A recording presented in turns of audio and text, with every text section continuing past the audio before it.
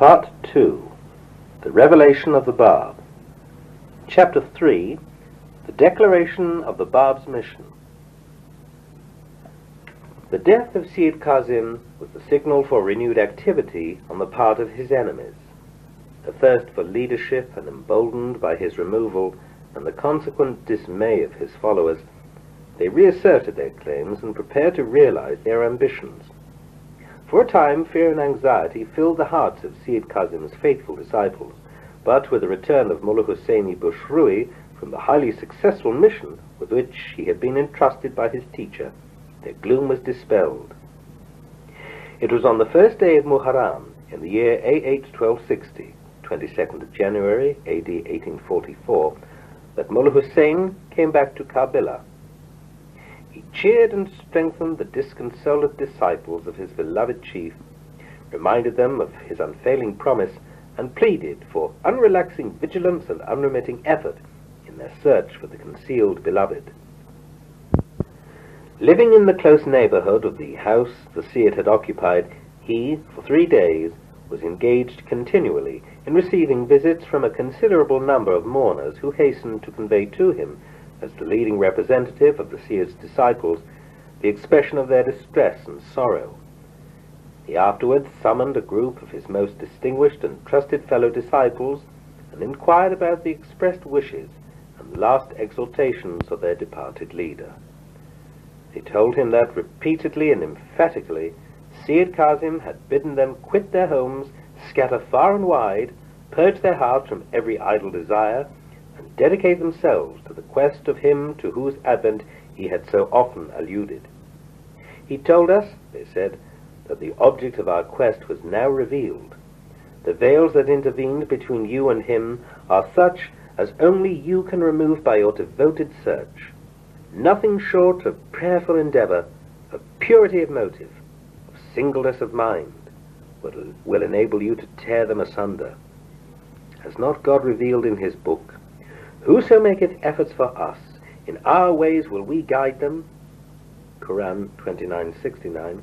Why then, Mullah Hussein observed, have you chosen to tarry in Karbala? Why is it that you have not dispersed and arisen to carry out his earnest plea?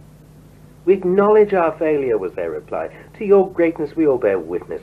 Such is our confidence in you, that if you claim to be the promised one, we shall all readily and unquestionably submit.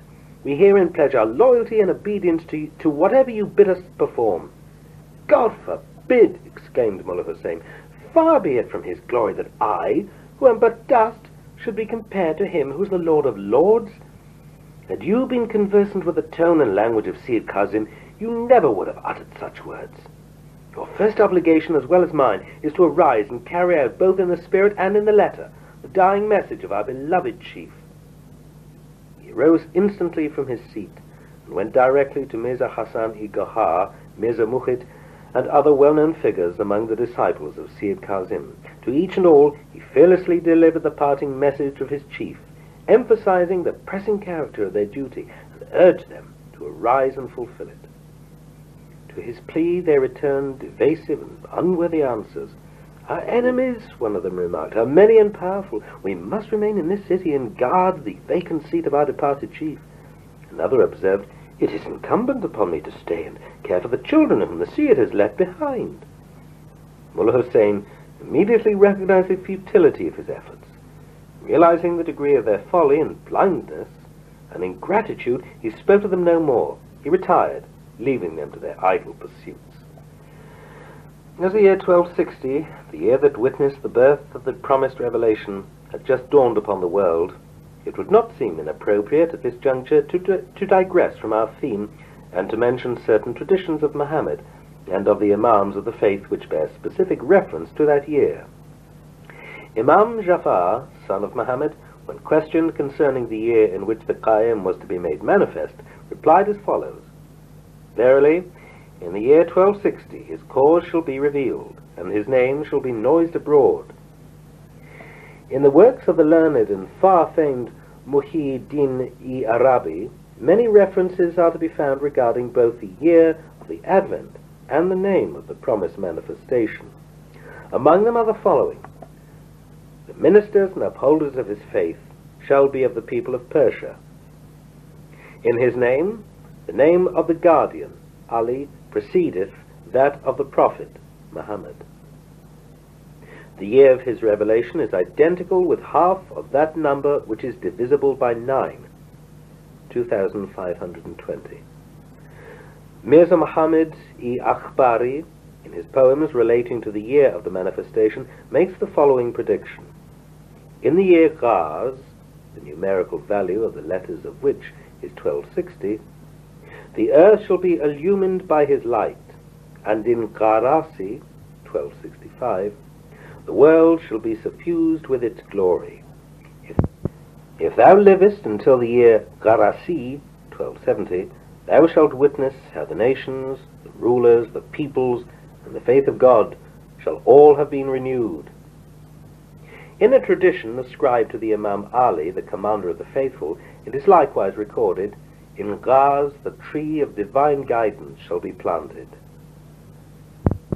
Mullah Hussein, having acquitted himself of the obligation he felt to urge and awaken his fellow disciples, set out from Kabila for Najaf. With him were Muhammad Hassan, his brother, and Muhammad Bakir, his nephew, both of whom had accompanied him ever since his visit to his native town of Bushrui in the province of Khorasan. Arriving at the Masjid-i-Kufi, Mullah Hussein decided to spend 40 days in that place, where he led a life of retirement and prayer. By his fasts and vigils, he prepared himself for the holy adventure upon which he was soon to embark. In the exercise of these acts of worship, his brother alone was associated with him, while his nephew, who attended to their daily needs, observed the fasts, and at the hours of leisure joined them in their devotion. This cloistered calm with which they were surrounded was, after a few days, unexpectedly interrupted by the arrival of Mullah Ali-i-Bastami, one of the foremost disciples of Sayyid Kazim. He, together with 12 other companions, arrived at the Masjid-i-Kufi, where he found his fellow disciple, Mullah Hussein, immersed in contemplation and prayer. Mullah Ali was endowed with such vast learning and was so deeply conversant with the teachings of Sheikh Ahmad that many regarded him as even superior to Mullah Hussein. On several occasions he attempted to inquire from Mullah Hussein as to his destination after the termination of the period of his retirement. Every time he approached him, he found him so wrapped in his devotions that he felt it impossible to venture a question. He soon decided to retire, like him, for 40 days from the society of men. All his companions followed his example, with the exception of 3 who acted as their personal attendants. Immediately after the completion of his 40 days' retirement, Mullah Hussein, together with his 2 companions, departed for Najaf. He left Kabila by night, visited on his way the shrine of Najaf, and proceeded directly to Bushir, in the Persian Gulf. There he started on his holy quest after the beloved of his heart's desire.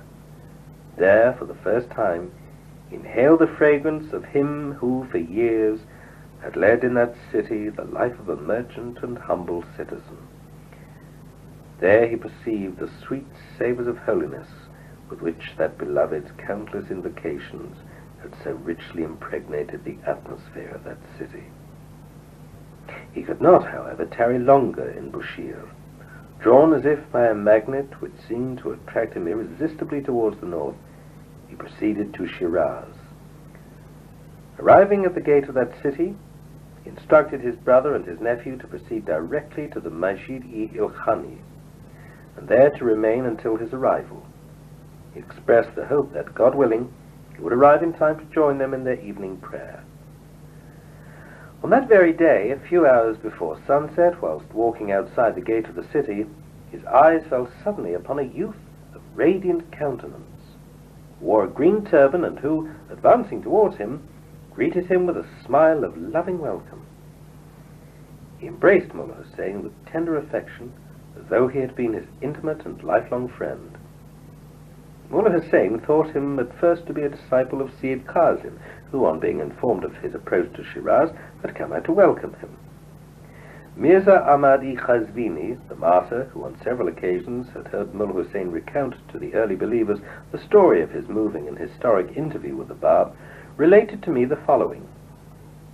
I have heard Mullah Hussein repeatedly and graphically describe the circumstances of that remarkable interview. The youth who met me outside the gate of Shiraz overwhelmed me with expressions of affection and loving kindness.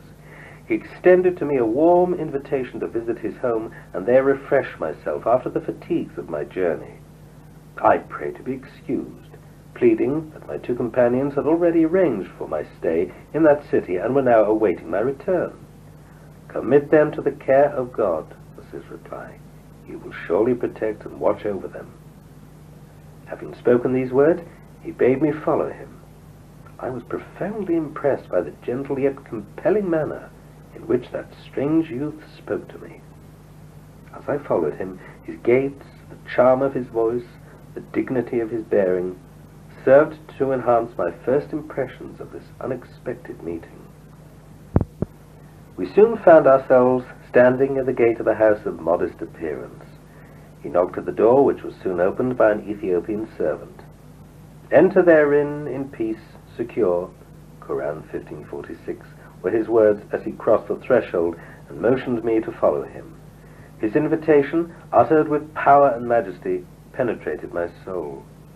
I thought it a good augury to be addressed in such words, standing as I did on the threshold of the first house I was entering in Shiraz, a city the very atmosphere of which had produced already an indescribable impression upon me. Might not my visit to this house, I thought to myself, enable me to draw nearer to the object of my quest? Might it not hasten the termination of a period of intense longing, of strenuous search, of increasing anxiety, which such a quest involves? As I entered the house and followed my host to his chamber, a feeling of unutterable joy invaded my being. Immediately we were seated. He ordered a ewer of water to be brought and bade me wash away from my hands and feet the stains of travel. I pleaded permission to retire from his presence and perform my ablutions in an adjoining room. He refused to grant my request and proceeded to pour the water over my hands. He then gave me to drink of a refreshing beverage, after which he asked for the samovar and himself prepared the tea which he offered me. Overwhelmed with his acts of extreme kindness, I rose to depart. The time for evening prayers approaching, I ventured to observe. I have promised my friends to join them at the hour in the Masjid-i-Ilkhani. With extreme courtesy and calm, he replied, "You must surely have made the hour of your return conditional upon the will and pleasure of God. It seems that his will has decreed otherwise. You need have no fear of having broken your pledge." His dignity and self-assurance silenced me. I renewed my ablutions and prepared for prayer. He too stood beside me and prayed. Whilst praying, I unburdened my soul, which was much oppressed, both by the mystery of this interview and the strain and stress of my search. I breathed this prayer. I have striven with all my soul, O my God, and until now have failed to find thy promised messenger. I testify that thy word faileth not, and that thy promise is sure. That night, that memorable night, was the eve preceding the 5th day of Jamadiul Awwal in the year AH 1260. A footnote says, corresponding with the evening of the 22nd of May AD 1844, 23rd of May fell on a Thursday. It was about an hour after sunset when my youthful host began to converse with me. "Whom, after Sayyid Qasim," he asked me, "do you regard as his successor and your leader?" "At the hour of his death," I replied, "our departed teacher insistently exhorted us to forsake our homes, to scatter far and wide in quest of the promised beloved. I have accordingly journeyed to Persia, have arisen to accomplish his will, and am still engaged in my quest." "Has your teacher," he further inquired, "given you any detailed indications as to the distinguishing features of the promised one. Yes, I replied, he is of pure lineage, is of illustrious descent, and of the seed of Fatimi. As to his age, he is more than 20 and less than 30. He is endowed with innate knowledge. He is of medium height, abstains from smoking, and is free from bodily deficiency. He paused for a while, and then with vibrant voice declared, "Behold, all these signs are manifest in me." He then considered each of the above-mentioned signs separately, and conclusively demonstrated that each and all were applicable to his person. I was greatly surprised and politely observed, "He whose advent we await is a man of unsurpassed holiness, and the cause he is to reveal, a cause of tremendous power. Many and diverse are the requirements which he who claims to be its visible embodiment must needs fulfill. How often has Sayyid Kazim referred to the vastness of the knowledge of the Promised One? How often did he say, 'My own knowledge is but a drop compared with that with which he has been endowed. All my attainments are but a speck of dust in the face of the immensity of his knowledge. Nay, immeasurable is the difference.' No sooner had these words dropped from my lips than I found myself seized with fear and remorse, such as I could neither conceal nor explain. I bitterly reproved myself, and resolved at that very moment to alter my attitude and to soften my tone. I vowed to God that should my host again refer to the subject, I would, with the utmost humility, answer and say, 'If you be willing to substantiate your claim, you will most assuredly deliver me from the anxiety and suspense which so heavily oppresses my soul. I shall truly be indebted to you for such deliverance.' When I first started upon my quest, I determined to regard the two following standards as those whereby I could ascertain the truth of whosoever might claim to be the promised Qaim. The first was a treatise which I had myself composed, bearing upon the abstruse and hidden teachings propounded by Sheikh Ahmad and Sayyid Kazim. Whoever seemed to me capable of unraveling the mysterious illusions made in that treatise, to him I would next submit my second request, and would ask him to reveal, without the least hesitation or reflection, a commentary on the Surah of Joseph, in a style and language entirely different from the prevailing standards of the time. I had previously requested Sayyid Kazim in private to write a commentary on that same Surah, which he refused, saying, 'This is verily beyond me. He, that great one who comes after me, will, unasked, reveal it for you. That commentary will constitute one of the weightiest testimonies of his truth, and one of the clearest evidences of the loftiness of his position.' I was resolving these things in my mind when my distinguished host again remarked, 'Observe attentively. Might not the person intended by Sayyid Kazim be none other than I?' I thereupon felt impelled to present to him a copy of the treatise which I had with me. 'Will you,' I asked him, 'read this book of mine and look at its pages with indulgent eyes? I pray you to overlook my weakness and failings.' He graciously complied with my wish. He opened the book, glanced at certain passages, closed it, and began to address me.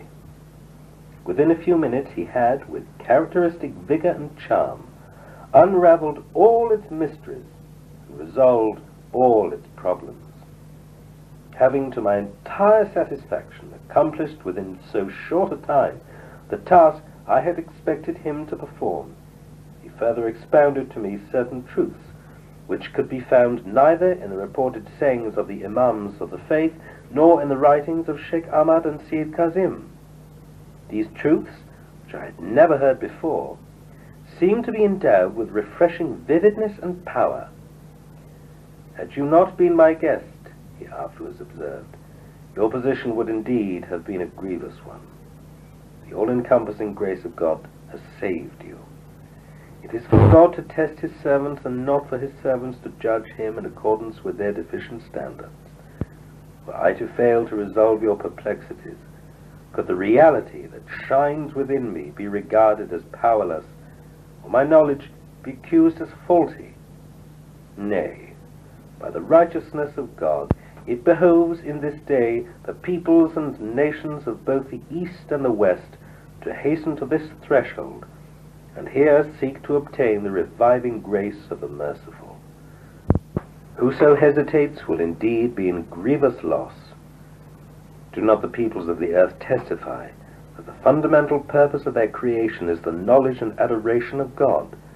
It behoves them to arise as earnestly and spontaneously as you have arisen, and to seek with determination and constancy their promised beloved.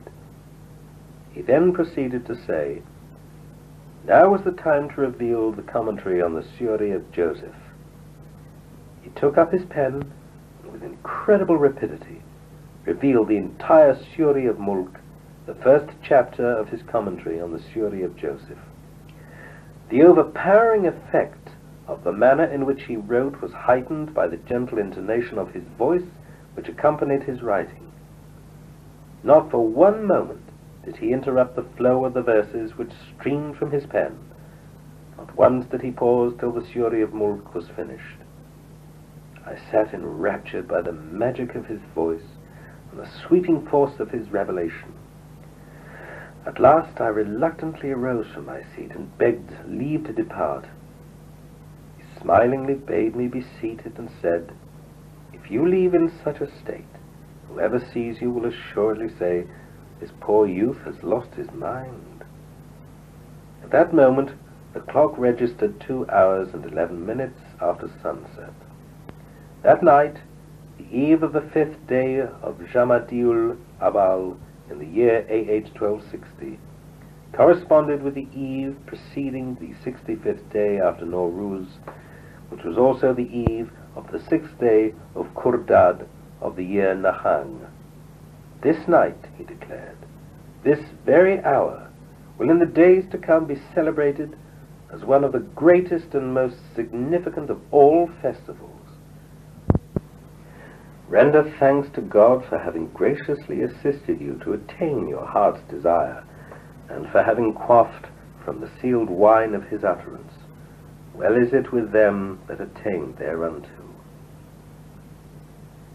At the 3rd hour after sunset, my host ordered the dinner to be served. That same Ethiopian servant appeared again, and spread before us the choicest food. That holy repast refreshed alike my body and soul. In the presence of my host at that hour, I felt as though I were feeding upon the fruits of paradise. I could not but marvel at the manners and the devoted attentions of that Ethiopian servant, whose very life seemed to have been transformed by the regenerating influence of his master. I then, for the first time, recognized the significance of this well-known traditional utterance ascribed to Muhammad.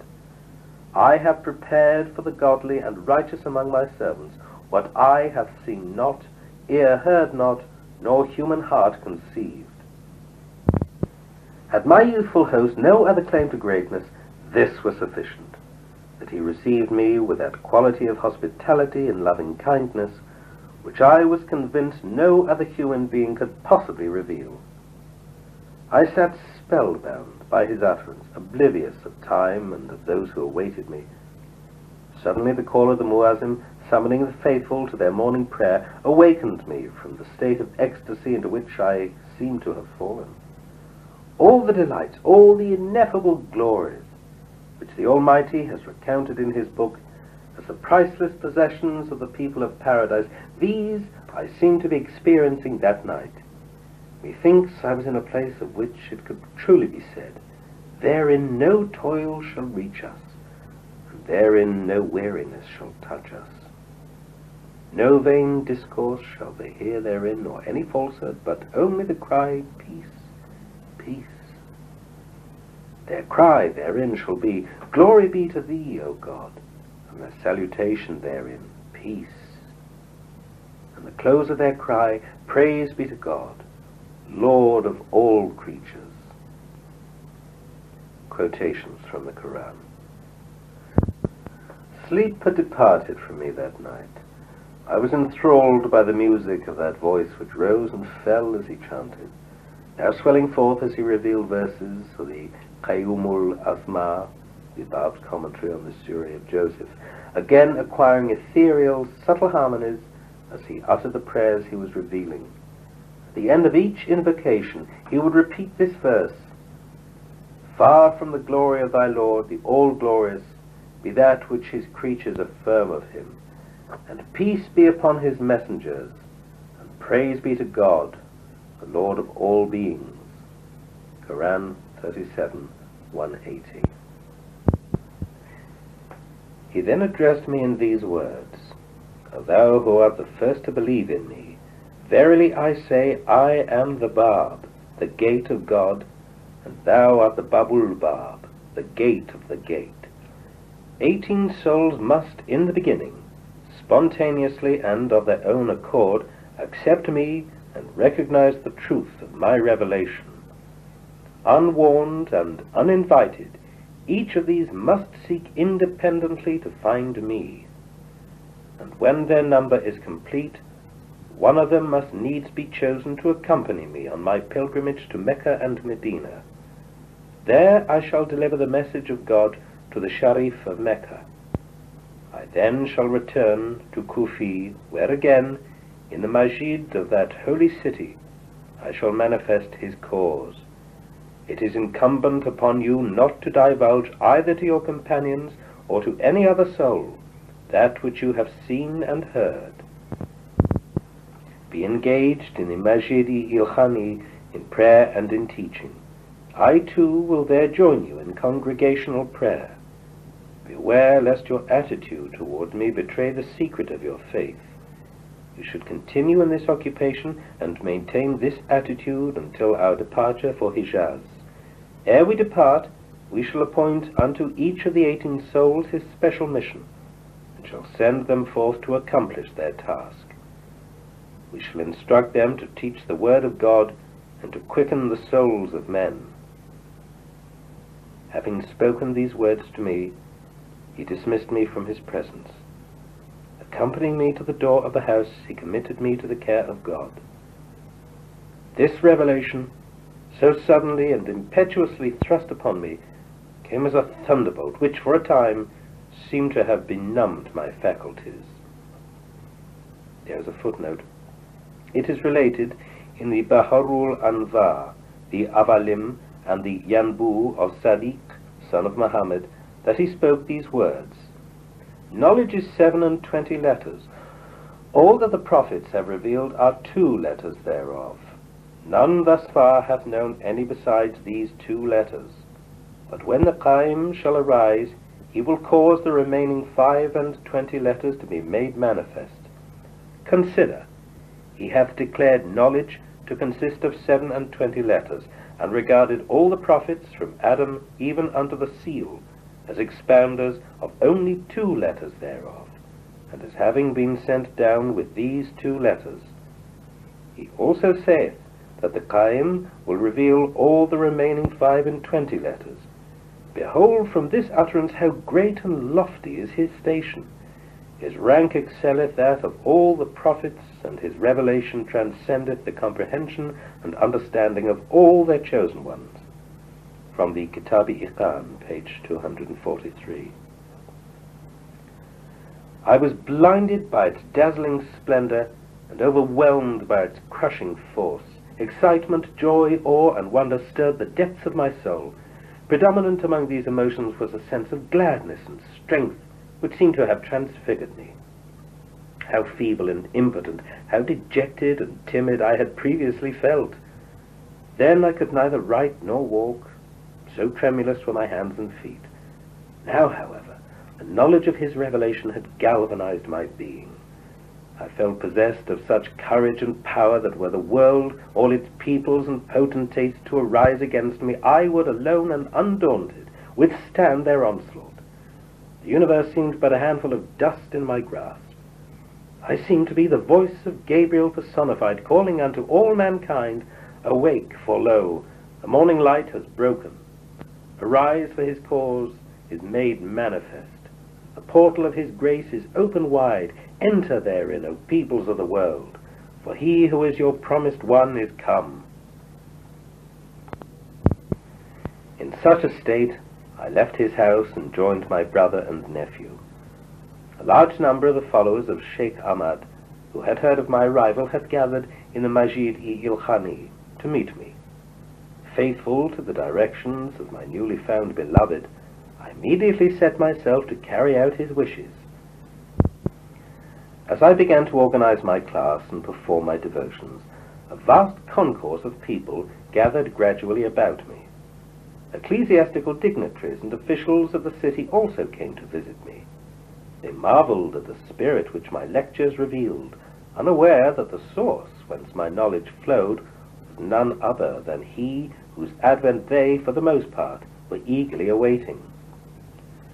During those days I was, on several occasions, summoned by the Bab to visit him. He would send at night time that same Ethiopian servant to the Masjid, bearing to me his most loving message of welcome. Every time I visited him, I spent the entire night in his presence. Wakeful until dawn, I sat at his feet, fascinated by the charm of his utterance, and oblivious of the world and its cares and pursuits. How rapidly those precious hours flew by! At daybreak, I reluctantly withdrew from his presence. How eagerly in those days I looked forward to the approach of the evening hour. With what feelings of sadness and regret I beheld the dawning of day. In the course of one of these nightly visits, my host addressed me in these words: "Tomorrow, 13 of your companions will arrive. To each of them extend the utmost loving kindness. Leave them not to themselves, for they have dedicated their lives to the quest of their beloved. Pray to God that he may graciously enable them to walk securely in that path which is finer than a hair and keener than a sword. Certain ones among them will be accounted in the sight of God as his chosen and favored disciples. As to others, they will tread the middle way. The fate of the rest will remain undeclared until the hour when all that is hidden shall be made manifest." There is a footnote. Understand in the same way the beginning of the manifestation of the Baha'i. During 40 days, no one but the letter Sin believed in B. It was only little by little that the Bismillahul Amnaul Aqdas clothed themselves with the garment of faith until finally the primal unity was completed. Witness then how it has increased until our day. The Persian Bayan, Volume 4, page 119. That same morning at sunrise, soon after my return from the home of the Bab, Mullah Ali-i Bastami, accompanied by the same number of companions as indicated to me, arrived at the Masjid-i-Ilkhani. I immediately set about to find the means for their comfort. One night, a few days after their arrival, Mullah Ali, as the spokesman of his companions, gave vent to feelings which he could no longer repress. "You know well," he said, "how great is our confidence in you. We bear you such loyalty that if you should claim to be the promised Qaim, we would all unhesitatingly submit. Obedient to your summons, we have forsaken our homes and have gone forth in search of our promised beloved. You were the first to set us all this noble example. We have followed in your footsteps. We have determined not to relax in our efforts until we find the object of our quest. We have followed you to this place, ready to acknowledge whomsoever you accept, in the hope of seeking the shelter of his protection and of passing successfully through the tumult and agitation that must needs signalize the last hour. How is it that we now see you teaching the people and conducting their prayers and devotions with the utmost tranquillity? Those evidences of agitation and expectancy seem to have vanished from your countenance. Tell us, we beseech you, the reason that we too may be delivered from our present state of suspense and doubt." "Your companions," I gently observed, "may naturally attribute my peace and composure to the ascendancy which I seem to have acquired in this city. The truth is far from that. The world, I assure you, with all its pomp and seductions, can never lure away this Hussein of Bushrui from his beloved. Ever since the beginning of this holy enterprise upon which I have embarked, I have vowed to seal with my life-blood my own destiny. For his sake I have welcomed immersion in an ocean of tribulation. I yearn not for the things of this world. I crave only the good pleasure of my beloved. Not until I shed my blood for his name or the fire that glows within me be quenched. Please God you may live to witness that day. Might not your companions have thought that, because of the intensity of his longing and the constancy of his endeavors, God has, in his infinite mercy, graciously deigned to unlock before the face of Mullah Hussein the gate of his grace, and wishing, according to his inscrutable wisdom, to conceal this fact, has bidden him engage in such pursuits? These words stirred the soul of Mullah Ali. He at once perceived their meaning. With tearful eyes he entreated me to disclose the identity of him who had turned my agitation into peace and converted my anxiety into certitude. I adjure you, he pleaded, to bestow upon me a portion of that holy draught which the hand of mercy has given you to drink, for it will assuredly allay my thirst and ease the pain of longing in my heart. Beseech me not, I replied, to grant you this favor. Let your trust be in him, for he will surely guide your steps and appease the tumult of your heart.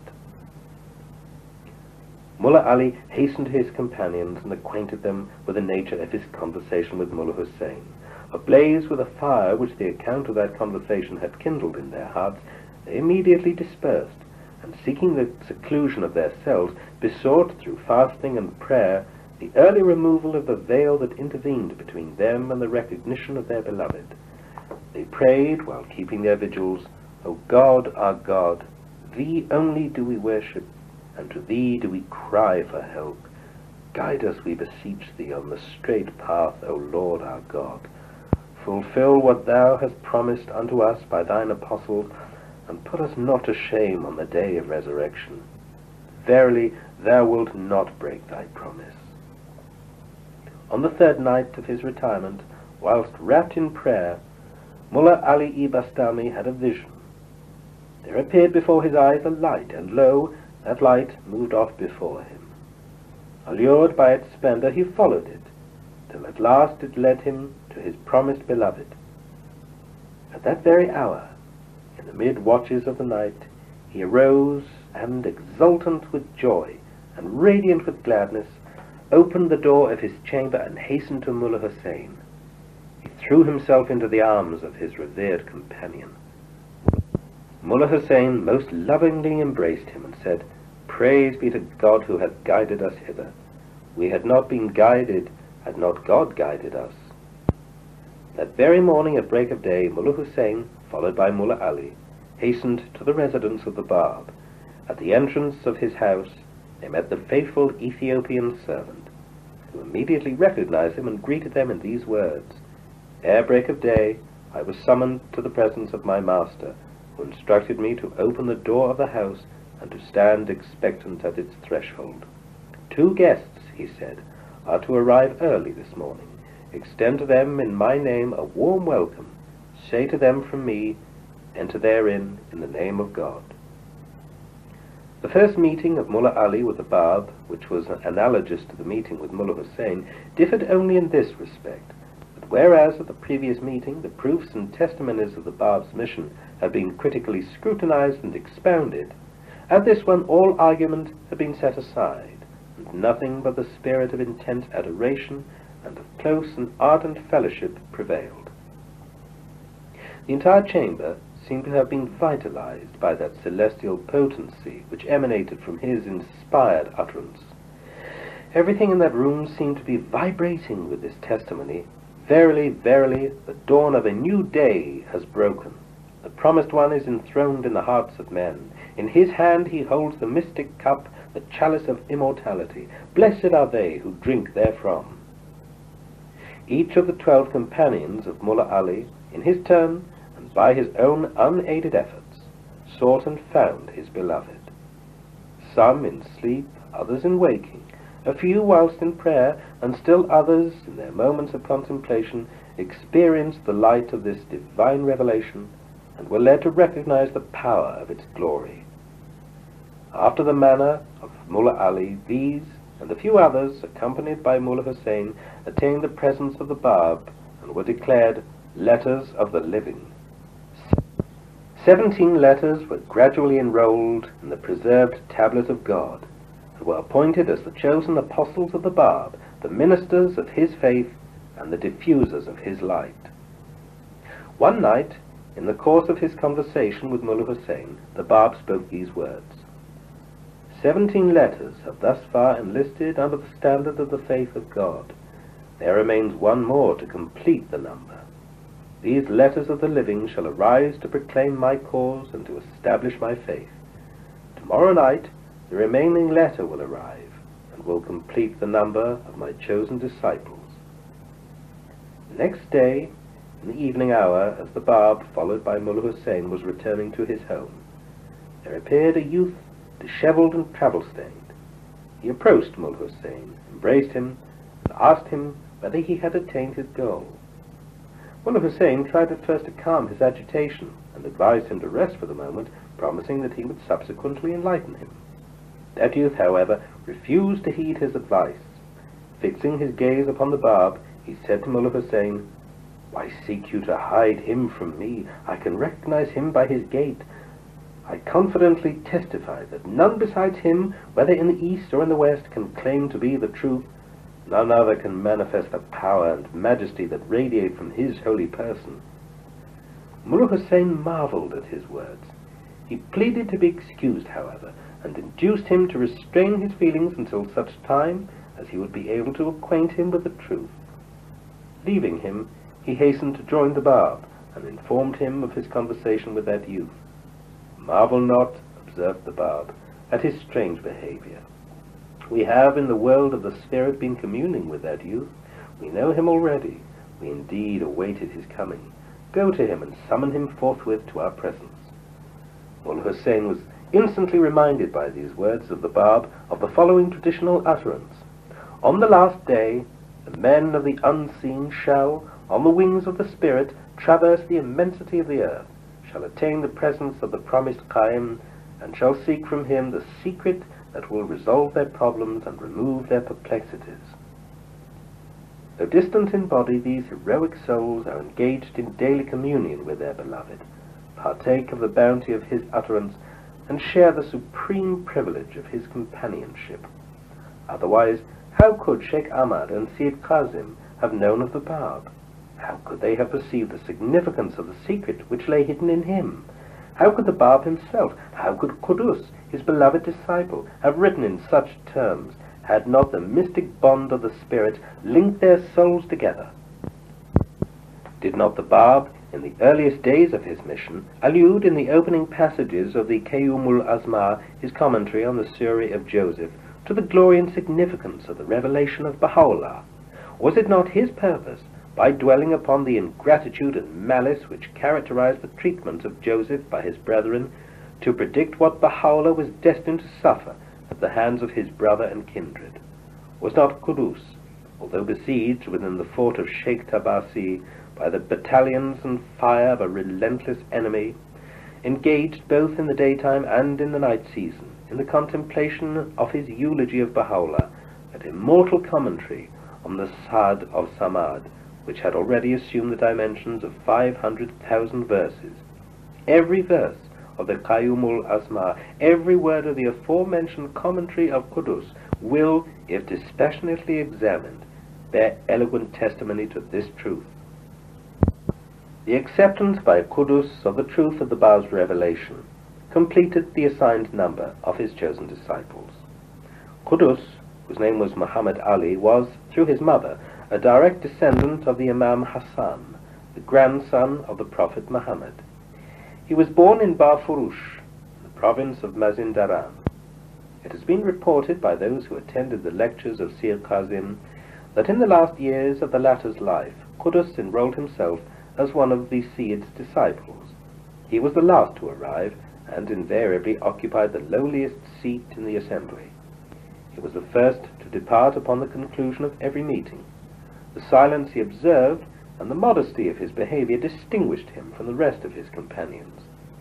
Sayyid Kazim was often heard to remark that certain ones among his disciples, though they occupied the lowliest of seats and observed the strictest silence, were nonetheless so exalted in the sight of God that he himself felt unworthy to rank among their servants. His disciples, although they observed the humility of Qudus and acknowledged the exemplary character of his behavior, remained unaware of the purpose of Sayyid Kazim. When Qudus arrived in Shiraz and embraced the faith declared by the Bab, he was only 22 years of age. Though young in years, he showed that indomitable courage and faith which none among the disciples of his master could exceed.